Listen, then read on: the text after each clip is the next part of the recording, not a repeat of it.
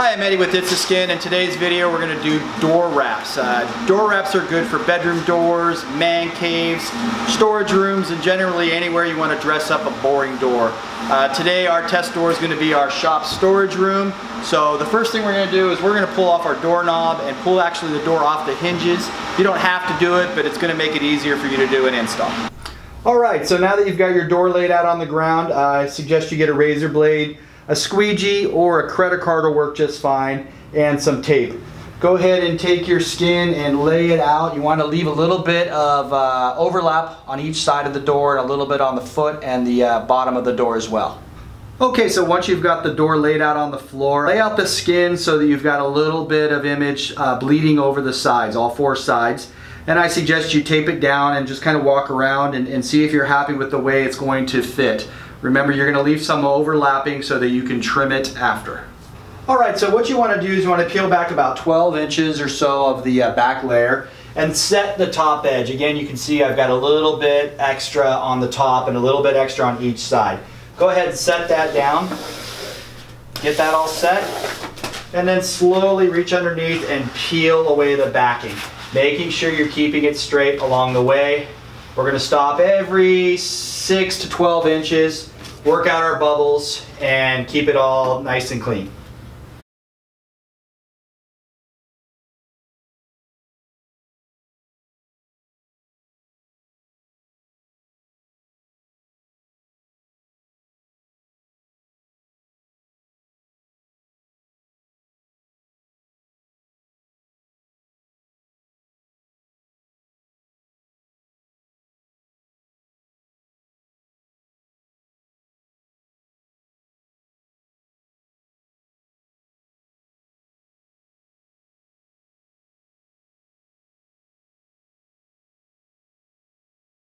Alright, so once you get it all installed, you may have a tiny bubble here or there. As you can see, we've got a small one right here. All we're going to do is just take our razor blade or a needle, pop just a tiny little air hole in there,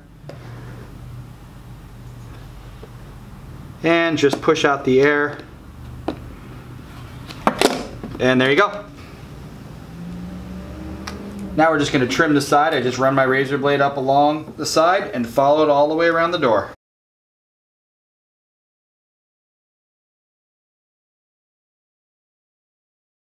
So you don't have to take off your doorknob, but if you do take off the doorknob, it makes for a much cleaner install. Now we just pop our knife in, kind of go around the doorknob opening here, and then once we put the doorknob back on, that'll be a very, very clean, finished look. But if you're real good with a razor blade, you could just leave the doorknob on. And there you go. Now we're ready to reinstall the door. Okay, here's our final product all installed. I think it came out really nice. Our total time on this was about 15 to 20 minutes, much faster than painting, much cleaner than painting, and looks way nicer than a paint job. I think we're going to ultimately frame this out in bamboo to give it a final look, but I think it really looked good on our workstation. Remember to check us out at itsaskin.com, follow us Facebook at itsaskin.com, and of course on Instagram.